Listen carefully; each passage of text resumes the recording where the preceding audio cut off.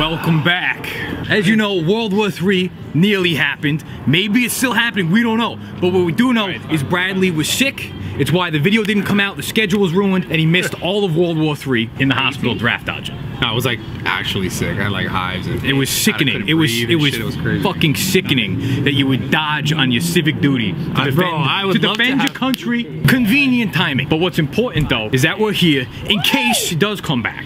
Okay, because it's not World War III. Yeah, it's another war. It's another war. It's maybe be prepared. Maybe it's Civil War. Maybe it's God of War. Maybe hopefully that comes back. Yeah, that would be sick if that came back. Yeah, but not so sick if it was like War of the Worlds, like aliens and shit.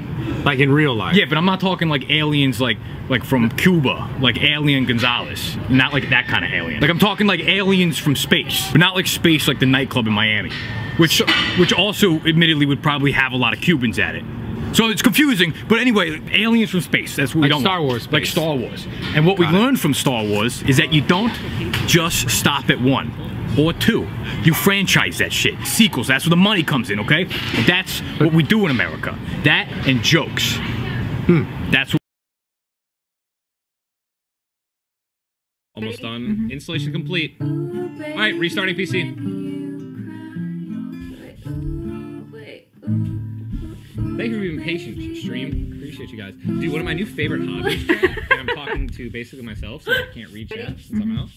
Restart my PC. I love keeping my nails super short and clean. You know, so short that no dirt can get under them because that's just really gross. And when you travel and you get your hands and fingers all dirty and they get all dirty underneath, and you come home, like you literally have germs and dirt under your fingernails from where you just were. Which is actually a problem.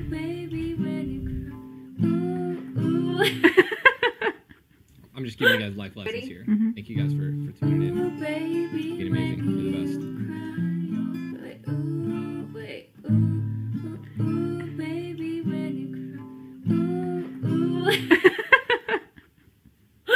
Ready?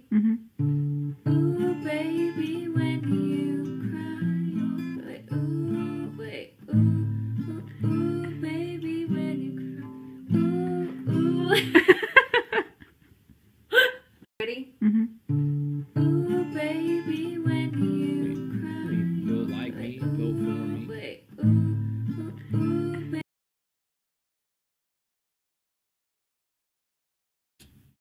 We do. It's actually pretty fucking accurate. Okay, so actually, for once, that was like the most accurate thing you ever said. Well, everything I say is accurate. You wanna know what's weird is like I just feel like